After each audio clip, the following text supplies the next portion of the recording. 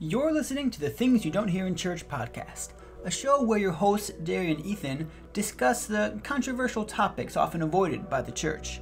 They also discuss culture, society, and everyday goofs. And now, Derry and Ethan. What's up, everybody? Hello, hello. The Things You Don't Hear in Church podcast. Yep. We're back with another week. Yep. And this week we're going to be talking to you about humanity. Is it evil? Is it good by nature? What does the Bible say? Yep. What do we think? Yep. Hopefully we agree with the Bible. But Yeah, it's going to be a fun episode. Yeah, it's going to be interesting. I mean, it's such a controversial topic within Christianity right now because most of progressive Christianity believes that humans are good by nature, and most of Reformed or even traditional Christianity thinks that they're evil by nature. Right. And I'd say that's a pretty fair estimate. All of the progressive Christians that I've talked to have, and I've asked this question to, which is not a lot, like maybe 5 people, have said... It's a good amount of... It's a good pool to draw facts from. Yeah, I mean, I don't ask that question to everybody. So, have all said yes, that humans are good by nature. But I think even before we get into all of this, good and evil, all that kind of stuff, we kind of got to define nature and kind of define like good and evil and human nature and what kind of nature we have, if that makes sense. Makes sense? So we can define nature a little bit. What do you think when you think of like nature? Like I don't have the dictionary definition, but like human nature. So human nature would just be the innate qualities that humanity possesses. That would differentiate us from everything else. Yeah, the thing that like makes us who we are, right? And the like nature of us. Qualifying factors of humanity. And if we're talking about nature, I would say qualifying factors, not necessarily physical, although I guess you could, but like sometimes more instinctual. Sure, depends what you define as physical. But yeah, that makes sense. Yeah. I'd say there's a lot of like biblical things that we're created with. I would say the first non-biblical thing that we can kind of perceive that's in our nature that people say all the time. They talk about this one is what makes us human, which is our ability to reason. And most scientists will say the thing that differentiates us between animals, depending on your definition of animals, is that we have reason, we have logic, right? So reason is part of our nature, as well as like a lot of other things. Like the Bible says, we're the temple of God, we're created in God's image, right? Yeah. So no matter what, a human being is created in the image of God, whether or not they have a sin nature or a redeemed nature, right? So like there at the beginning, we have some things that are good, like that are positive based off of our nature. We're beautifully designed, right? Heard that. We have evil tendencies as well, right? Like you don't have to teach a kid how to lie or to steal or to take something from someone, right? You have to teach them why it's bad, more or less. We have the ability to have knowledge, especially the knowledge of morality and of God, no matter who you are. I was just going to say that. I said God really Midwesternly there. Of God. It's okay, man. Come over. We'll accept you. Shout out Peyton and Hannah. Yeah. I was just going to say like that idea that the fact that humanity has the ability to conceive a God, well, I guess, and that would be probably because a God exists, but the fact that we're able to recognize that and then have faith, that is innately human. You don't see like animals having faith. Okay. In God, maybe. Well, they don't have that. I don't know. You don't really see animals like they don't have a knowledge of like, oh, I have to worship this God. They just live their life. Yeah. You know? It just depends on your definition of faith, because we give the example all the time of like you trusting a chair to sit on as having faith that chair will support you based off of the evidence you've accumulated by sitting on that chair before. Okay. And so an animal could kind of have the same thing where they kill an animal and they eat it and they know it's going to be good for them and nourish them because they've done it before, so they have faith. If they do it again, it's going to yield the same result. I wonder if animals do have that thought process, like, oh, I've done this before, I know it's going to work. Or if they're just like doing things because it's like they're programmed that way.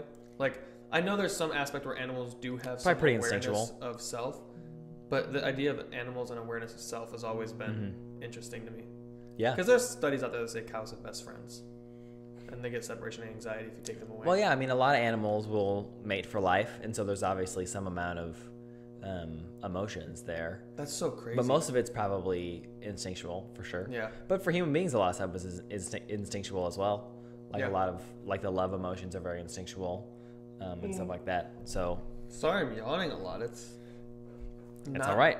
It's not early in the day. So maybe let's get into a little more of like the good nature versus the evil nature and what natures like human beings have now that we kind of defined what nature is a little bit more, and then we can kind of walk through the kind of the biblical landscape of the truth. Yeah, the truth of like what natures we had, if it changed, when it changed, if it did, what it looks like now, that kind of stuff. Is there anything you want to say in accordance to all that? It's an awkward time to give me that mic. It's yawning again. What if instead of having mics in the podcast, we just had a mic and we'd passed it back and forth? That might be fun. That'd be pretty fun. We could try it. We could could just take like yours or whatnot, put it in the middle, and swing it back and forth. Yeah. It'd be more funny if we handed it to each other, though. Or like, it'd be even more funny. You could want to talk like, no. It'd be even more funny if we like taped it to someone's hand so only they could have it, and they had to hold it for that person the whole time. It was like, but can I go down? No, this is your work duty. Wow, that'd be pretty funny. Okay, so like, basically, the idea of does humanity have a good nature or bad nature in and of themselves stems from this idea of like, basically, are humans good, right? Yeah. Because if humans are good, then that, I think how you answer this question shapes in a way how you view your life, or how you walk out your life, how you shape your worldview. So it's important to ask if humans are good, well, then we can have pretty good confidence in humanity as a whole to get things together eventually and figure it out, and a little bit more faith in humanity than I would say is realistic. But if humans are bad, then it's like, okay, well, we're just never going to figure this out, and whatnot. And so it's important how you answer that question. And it would kind of be like your view on the future of humanity would change based off of just the merits of humanity. Like if you had the view that humans are good by nature or mostly good, then you would have the view that world peace could be achieved, that we're headed in like this kind of a direction as humanity, right? Like we haven't always been the same. We're getting better than we are now. Like stuff like that, if that makes sense. But if you had like a negative view of humanity, you would say, or that humans have an evil nature or are evil more than they're good. Evil nature, that they'd be on like a downward trajectory, right? Right. Not headed towards like world peace, but continually headed to continually destructing or self-destructing or hurting each other. Right. And from a humanistic standpoint, right, like this would influence the non-Christian to say, okay, if humans are good innately, then I can work towards like trusting humanity and doing things and just being encouraging and helpful and like, being patient with the problems, but we'll get it eventually. Whereas even if you're a humanistic type believing person, which is just basically saying humans are ultimate, then the flip side would be that if you think humans are bad, then you'd probably be like, okay, we got to control people because they don't know how to control themselves. They're going to be bad. We have to put things in and all this stuff of like, you guys are all going to mess it up, so we got to find a select few people to maybe like steward you guys, and then you'd be like, oh, but those guys are going to mess it up too. And it's just like, if you don't have a God to have hope in, and you believe that humanity is evil, it's kind of like a hopeless mindset. Yeah, right. Absolutely. So you don't want to really believe it. It's not fun. Yeah. Because you can say like, oh, we need to put people in charge, but they're still people. I mean, humans to survive, they need to have hope, right? And so if you don't believe in God, you need to have some other kind of hope. And if you believe that humans are evil and there's no God, then there's no hope also. Because humans are going downward trajectory and there's no ultimate power to save them from anything, right? Right. Yeah. So it's really interesting. I hate how much I'm yawning. That's embarrassing. It's okay, I can slap you really fast. It won't help. It will just make me have painful yawns. Okay. So I think, can we get into let's go. Biblical analogy a little bit? Let's definitely get into it. So at the very beginning, everybody knows, or most everybody knows, the verse in Genesis 1:31, where God says, and it was very good, right? So he created humanity, and it was very good. In the previous verses, he's talking about creation. It was good. He says that the animals were good, that the land was good, right? All these different things are good. And then for humans, he says it was very good, right? And later on, talking about their nature and like who they are and their desires and stuff like that, he's talking about it in a very like positive, good light. His creation is good. So man has a good nature, right? Man wasn't created with an evil intent or with evil in him. God can't create evil or with evil intent. God created a completely good being, right, with free will. And eventually we chose to sin. And so I would say people who, more progressive Christians that believe humans are mostly good, would also agree with this. Like, humans fell, and then they would differ on what that means for us now, right? So what do you think that means for us? Like, we were completely good, and then we sinned, chose outside of God's perfect plan, and are now tainted by sin, right? And so now, there's a verse in Genesis, I forget where it is. I think it's Genesis 3, where it's talking about Adam, and he had a son named Seth, and the Bible says that instead of Seth being made in God's image, just the verbiage, of course, he's still made in God's image, but instead of quoting that, saying Seth was made in God's image, it says, and then Seth was made in Adam's image, right? And so the image of Adam being the fallen man. Yeah, I think it was a little bit later. It's definitely in there because Seth was like, it says like something like an exact like it was like they were basically just like very similar. I'm pretty sure it's 3 or 5. Well, Seth was after Abel died, and so there's the fall. That happens pretty fast. Yeah, so there's the fall in 3. Maybe 4. I mean, we can look it up. I got my Bible out right now. It doesn't matter. It's a minor point. Well, now I'm just curious about it. Okay. Cain and Abel, 4. Yep, at the very end, Adam knew his wife again, and she bore a son and called him Seth. For she said, chapter 4. This is verse 25. And God has appointed me another offspring instead of Abel, for Cain killed him. To Seth also a son was born, and he called his name Enosh. And that at that time people began to call upon the name of the Lord. So yeah, somewhere else then it says that he was the exact, or maybe it says that about Cain. 5 probably. Yeah, it's in there. We promise you. Yeah. You can go look it up. Yeah. So what do you think that means for the human nature, right? Can we make the assumption that humans now are evil by nature or good by nature based off of that fall? How does the fall impact us? So that's like super interesting, right? Because even like, are you ready to get into Romans? Yeah. You have that Romans verse ready? Or no? Okay, I was gonna go off because that's like interesting, right? Because there's this dichotomy where, in one sense, we have fallen from God's plan of how we create, or original intent for humanity. So we're bad. So we're evil. But by the same token, humanity was still created by God, and there's some part of us that knows that. I would say, I believe that at least, and so that's why I think, and all in all, overall, humanity, in my opinion, is evil by nature. But there's some part of us that's able to recognize a God. Okay. And you see that with different religions. You see that with the fact that there are religions means that there's some part of us that recognizes that God exists. Right. Right. And that we need some sort of retribution. Right. And even the fact that someone knows like what's wrong, that I sin or I stole something that's negative, that has a negative, that shows that there's some inclination towards good. There's some pull towards good. Right. But Romans says, it says, none is righteous, no, not one. This is Romans 3. No one understands, no one seeks God. All have turned aside. Together they have become worthless. No one does good, not even one. Their throat is an open grave. They use their tongues to deceive. The venom of asps is in their lips. Their mouth is full of curses and bitterness. Their feet are swift to shed blood, and their paths are ruin and misery. And the way of peace they have not known. There is no fear of God before their eyes. Pretty strong language. Yeah. And so that's talking about right before that. He says, what then? Are Jews any better off? Not at all, for we have all charged that both Jews and Greeks are under sin. And so basically that's just saying sin has infected the whole world, right? So because sin has infected the whole world, there's none righteous. Righteous means right standing with God. So Jesus is righteous before God because he's never sinned, and he's God. Yeah. But humanity in ourselves can never be righteous before God because we sin, and all of us want to sin. And what's really interesting, I was just reading this, it says like, it's Romans 3, 10 through 18, if you want to go there. As it goes, it's progressively getting worse and worse, Yeah. And it's like it's like their mouth is full of curses, they're quick to shed blood, their paths are ruin and misery, all this. And it ends with saying there's no fear of God before their eyes. And I would say that kind of points towards why we have this problem of humanity being evil, and what keeps humanity in evil is the lack of fear of the Lord, right? Yeah. As Adam and Eve rebelled against God and did things their way and ate the fruit that they were told not to, they lapped in the fear of God. They rejected the fear of the Lord because they said, we're going to do it our way.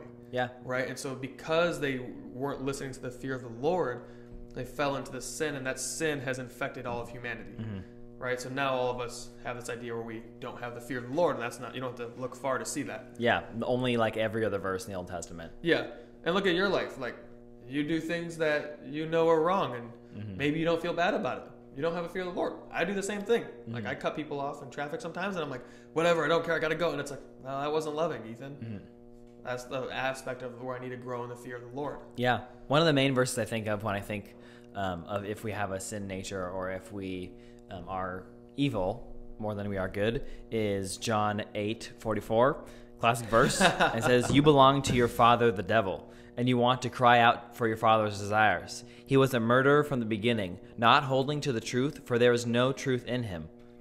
So, like, it goes on after that to describe more of the devil's character and stuff like that. But even the language from the beginning of we used to be made in the image of God, and God was our father, and then now we're of our father, the devil, and it describes the devil's characteristics and his qualities and stuff like that, naming his attributes. So I think it seems to me pretty clear that we may now have a sin nature, right?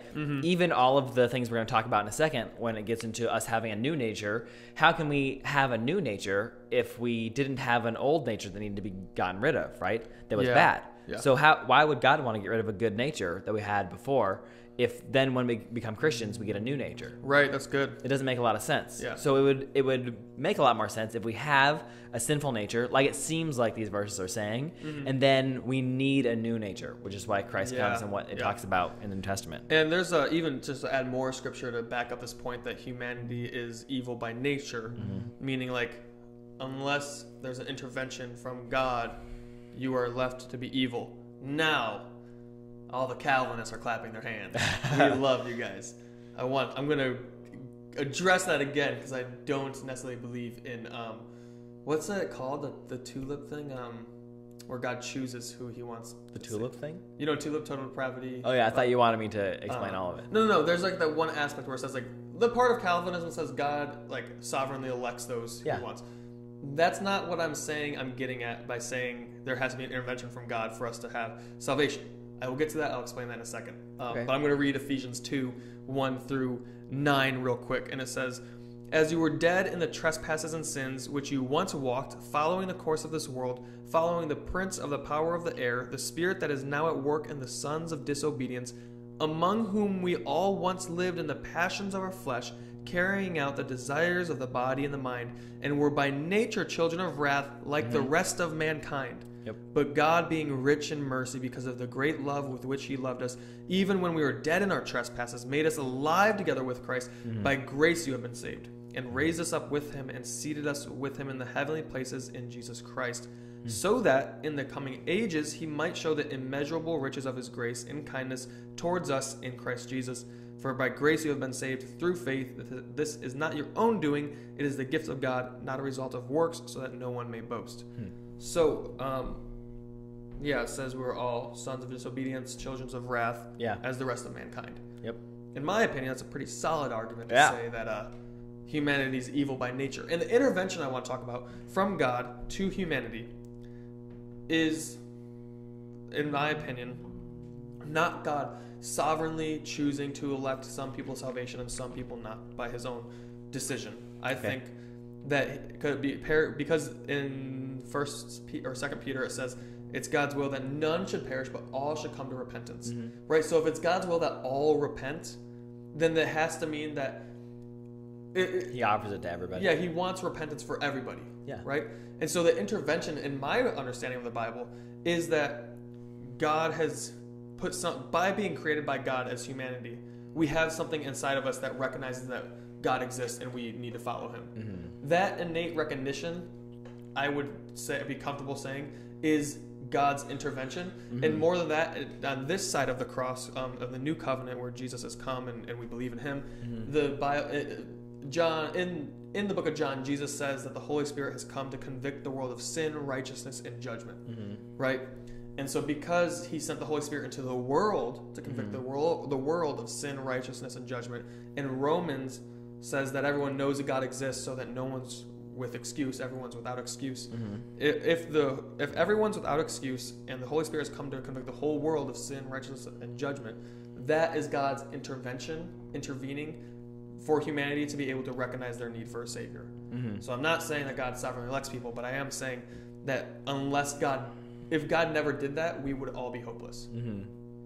Yeah, it's interesting. I mean, this isn't really the topic we're talking about. So it's kind of. I got a caveat. I wanted to just. I know there's things I want to say about it. I don't have the verses on the top of my head, just because I wasn't thinking about it. I wouldn't say I hold the same view. I think all those verses are talking about a presupposed grace that happens for the sinner, like in the imagery that it gives in that passage where it says that we were drowning or we were already dead. I think that everybody is dead in their trespasses, and that they need, everybody, even if not saved, needs an amount of grace even to be able to try to accept Christ's gift. And so we almost need help to even be able to hear the knock or even answer the door, right? Or take Christ's hand, or right. And so I think that's what those verses are talking about. But well, I would say that wouldn't. I would say I was saying the same thing. Yeah, but we can move on to something That else. was just a big tangent just to clarify my previous statement so there's no theological misunderstanding. Okay, yeah. So moving on, I think it's pretty obvious we have a sin nature, hopefully. I'd love to debate with someone we have a sin nature, is that we said? Who disagrees. Yeah, hopefully, because if we don't, then we're screwed. Or if we didn't, then we're screwed. Hopefully we didn't. Yeah, so moving on, the logical next step is talking about the new nature that we have, right, and kind of getting into the details of that. Do we still have the sin nature as part of us? Or like when we're saved with Christ, do we have a new nature now? But then why do I still struggle with sin? And like the old nature, is it the old nature or is it the flesh? What's the difference between those things? Are they the same thing maybe? It'd be good to talk about, I think. We can start off in 2 Corinthians 5:17. Classic verse where it says, "Therefore, if anyone is in Christ, he is a new creation. The old is past, and behold, the new has come." Right? So, pretty self-explanatory. We have a new creation, or we are a new creation, right? In Christ, we're absolutely new, wiped clean. It's the language here is almost talking like on a biological level. Like it's not even talking about just the covering Christ has, right? Or the substitutional atonement that Christ has for us. It's talking about who we are by our nature, even biologically. Like who we are now is different from who we were before because Christ has paid the price. He changed us physically, but also atoned for our sins. So it's physically he changed us, or you mean spiritually? Spiritually, yeah. He changed us, depending on your view of physically. Yeah, and even like Galatians, Paul says, talking about how like they're sons of God now and heirs, and he says, "And because you are sons, God has sent the Spirit of His Son into our hearts, crying, Abba, Father." And Abba does not mean daddy. I don't care how you want to say that. People say daddy God, and Abba is, and they try to use Abba for it. Abba does not mean daddy. It's different hermeneutics, which means a study of words. Different topic. But the idea that the new nature inside of us as Christians is calling out to God for help, right? And now, so that the problem is then it's like, okay, well, I have this new nature that's supposedly calling out to God, and I'm a new creation, but I mean, I still want to do all these sinful things. How do I do that? How do I justify that? Yeah. There's a great verse, actually a couple of verses before the Corinthians 17 verse, 2 Corinthians 5:4, that says, "For while we were still in this tent, we groan, being burdened, not that we would be unclothed," right? The new creation that we have, but that we would be further clothed, so that what is mortal may be swallowed up by life. Yeah. Right? So talking about the process of sanctification, and we can talk about the different steps of sanctification, maybe get into a little bit of deep theology on the 3 different kinds of sanctification and all that kind of stuff, fun things. But it's obvious and apparent that we have a new nature now, but that we're not perfect yet. Right. And even like this verse says, we groan for more of that nature, right? You want to talk about it a little bit? Yeah, I was just going to back up that point even more with something that Paul said in Romans 7. He says, "For I do not understand my own actions. For I do not do what I want, but I do the very thing I hate. Now if I do what I do not want, I agree with the law that it is good. So now it is no longer I who do it, but sin that dwells in me. For I know that nothing good dwells in me, that is, in my flesh. For I have the desire to do what is right, but not the ability to carry it out. For I do not do the good I want, but the evil I do not what I not want. But the evil I do not want is what I keep doing. Now if I do what I do not want, it is no longer I who do it, but sin which dwells in me." Yeah. That's a kind of confusing verse with a lot of do's and do not and want and not, I don't do. But anyways, basically what he's getting at is saying, I have this desire to do good, but I keep doing bad, and I don't want to do this bad. But the bad I do is showing that there's a law that is being broken. Yeah. But I don't want to do it. I don't want to break the law, but I keep breaking the law. Yeah, it's the sin in me that right. does it. Yeah. And he's like, the reason I'm breaking the law is because the sin in me. Yeah. You know? Which isn't an excuse for saying I'm not doing it like in myself. He's just saying part of me is still this old man or this flesh or this old nature. Right. And so he says, for I know that nothing good dwells in me, that is, in my flesh. Yeah. So the thing is, though, as a human, you have a fleshly nature and a spiritual nature, and then that's basically it. Some people say there's like mind, soul, spirit. I don't know what the soul is. It's weird. But you definitely debatable, have... a lot. Very definitely debatable. have at least a flesh and a spirit. Yeah. And so your flesh is still given to the tendencies of the world, while your spirit is filled with the Spirit of God now, and it calls out Abba, Father. And that's why we need the grace of God to fill our spirits up so we can carry out the stuff that he wants us to. And now I'm just going off even more. There's another verse in Philippians 7 that's coming to mind that basically says everything is because of God. And so I'm just going to keep talking as a filibuster until I find this. If you have any thoughts you want to... Yeah, I mean, on the question of is the flesh and the old nature the same thing, I would say probably the same thing. It's pretty debatable. I've heard some good arguments on both sides. I know a few of the pastors that I've talked to about this have said they don't think they're the same, and they think that the old nature is dead and that now we deal with the flesh. Which is just like our mortal bodies longing for sin, right? But at the same time, you could just say our mortal body still has part of the sin nature on it, and we've sort of, like this verse is saying, put on the clothes of a new nature, the thing we long for more, right? Just as ourselves in spirit wears this body as sort of clothes, we put on more clothes over it or we've taken those old clothes off and put new clothes on of the new nature, but we still long for those things sometimes because we're still human and on this earth. Right. Sort of, it's interesting. I don't think it's super important. I just think it's fun to talk about different words. Yeah. And so that verse I was getting out of the Philippians, it says, therefore, my beloved, as you have always obeyed, so now, not only as in my presence, but also much more in my absence, work out your own salvation with fear and trembling. For it is God who works in you both to will and to work for his good pleasure. Yeah. And so what that's saying is, it's God in you who's giving you the desire to do good works and then giving you the ability to carry out those good works. Yeah. So you and yourself can't carry out the good works because there's a sin nature. But God has sent us a spirit that calls out to him and provides the ability to carry out those good works. Yeah. So, nice. That's my thoughts. Yeah. Talking about sanctification a little, or before we do that even, adding on to your point, we defined what the sin nature was and like what our like kind of nature has in its fullness at the beginning of the episode, right? Yeah. So now if we're talking about what the new nature has, right? The new nature has the mind of Christ.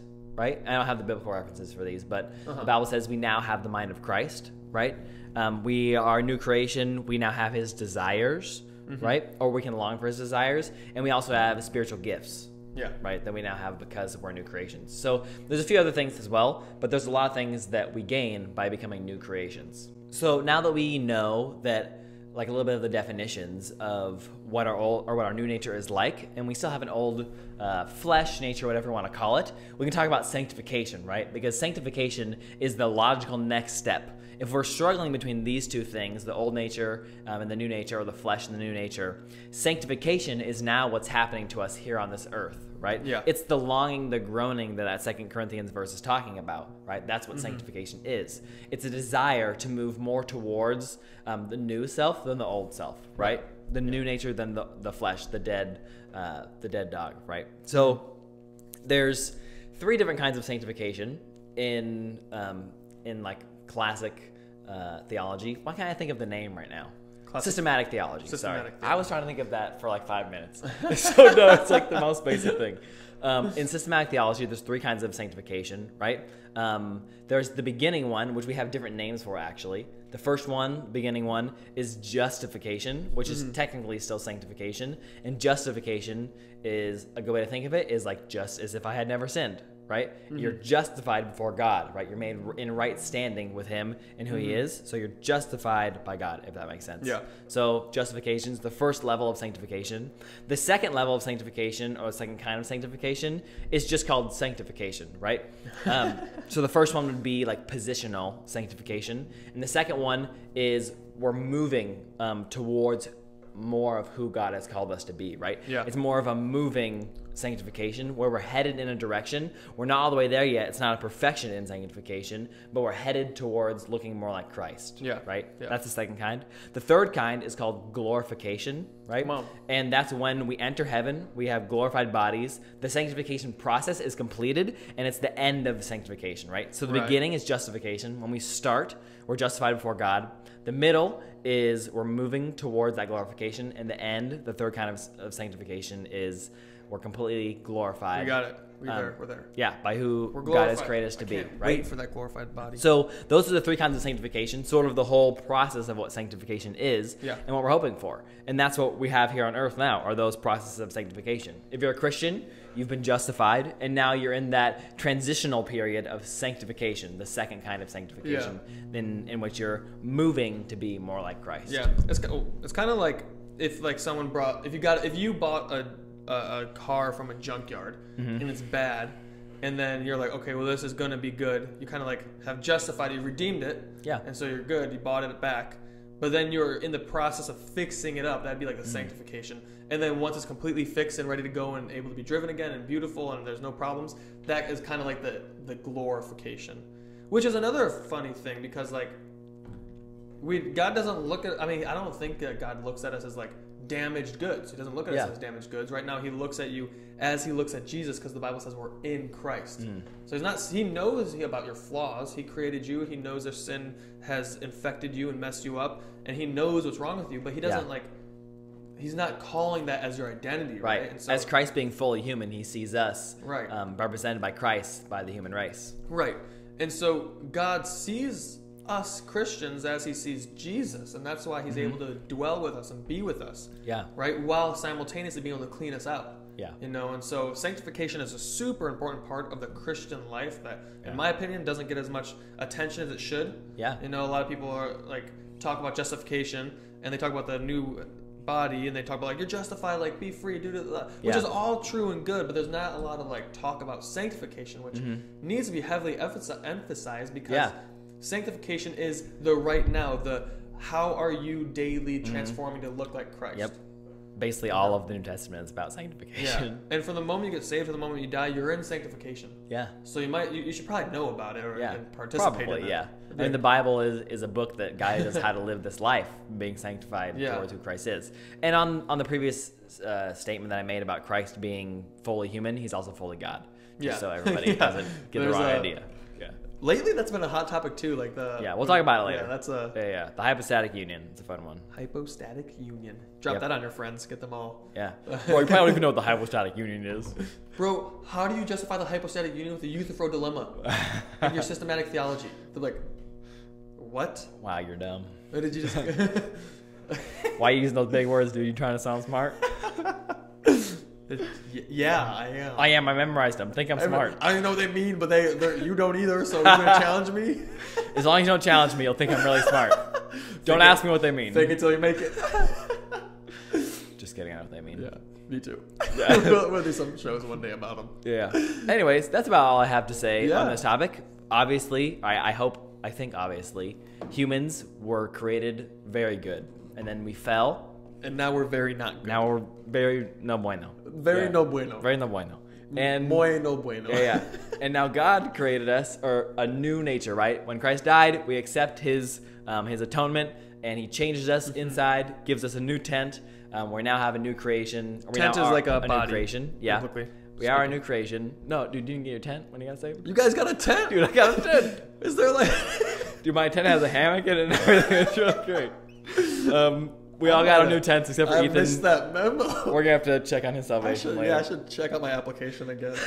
It's still pending. It's pending. You know, COVID, there's a lot of applications. It's really, So we backed up in there. That's so funny. But anyways, we're not new creations, and God is continually sanctifying us as we move towards looking more like Him, right? So it's a process where God is sanctifying us as we work towards. So like we're holding hands with God, moving towards looking more like Him. Yeah. Doing it together. It's both on His part and on our part to be sanctified. Christ ultimately is the one who sanctifies us completely at the end in glorification. Wow. Can't wait till that happens. Right? And apparently y'all got tents, so yeah. I'm gonna be emailing. Maybe check the mail. Maybe it got lost or something. I moved to Hawaii. Well, that makes sense, maybe my tent's back home. Oh man. I'm gonna check your Michigan P.O. box. It might be there. Hey mom, did my heavenly tent show up? Is there happen to be a tent? What do you mean? You threw it out. Mom, I need that. That's my tent from God. So funny. That's awesome. But yeah, guys, so just continue in sanctification. Love God, love people. You're doing a great job, hopefully. Yep. Probably. Hopefully, yeah. We don't actually know that for a fact. I want to encourage you to say you're doing a great job, but hey, if you might not be. Yeah. If your heart's just gotta be honest with yourself. Yeah, we just go. Let's be real. Sometimes we're not. Yeah. Doing great. So if your heart is in a position of repentance towards God and you're having a humility to be teachable and learn how to be a better Christian and be more like God, you're doing great. Yep. You know, and the results will come. So be encouraged. Just keep pursuing God. Keep looking after Him. Yep. Or looking up to Him as He looks after you. And so we'll leave you with that. Be blessed. We love you guys. Social medias. We're everywhere. Patreon. Yeah, Patreon. On Spotify, hit that support button. Yep. Go follow us, listen to us. And we have some big news coming soon. We're probably going to make a short episode, video, podcast kind of thing about it you can listen to. It'll be a couple minutes. We'll talk about the future of the podcast, what's going to look like, what our futures are kind of going to look like, and things like that coming soon. Yes. Maybe this week, maybe not. We'll see. Yeah, we'll figure it out. All right, guys. See ya. Adios.